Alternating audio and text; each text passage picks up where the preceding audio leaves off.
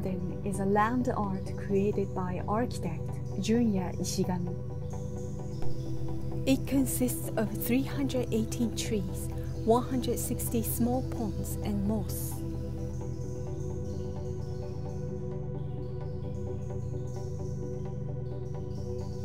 Originally a forest, this site was used as a paddy field and later used as a meadow. When we look at the small pond, when we walk along the stepping stones while avoiding the moss around them, when we look up at the tall trees, the memory of land speaks to us. As we walk around the small ponds, we lose the sense of direction and time.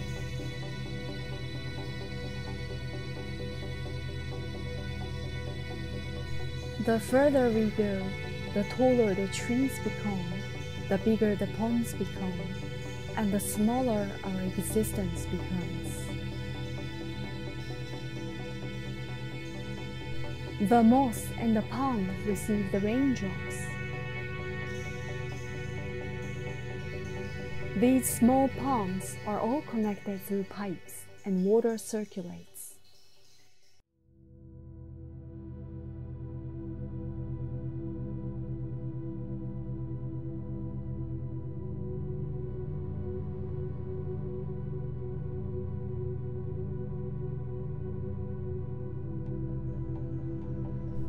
There is a berry garden in the back of the water garden, and there stands a support stone.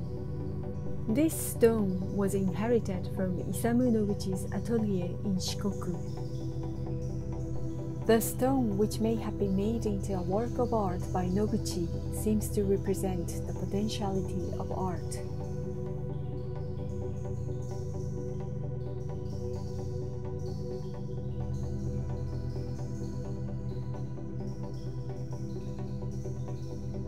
In the water garden, we go step by step with caution.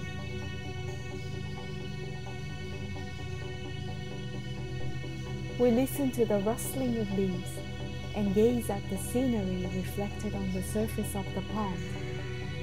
This land art of garden, which connects plants and water, may be the ultimate fiction of nature.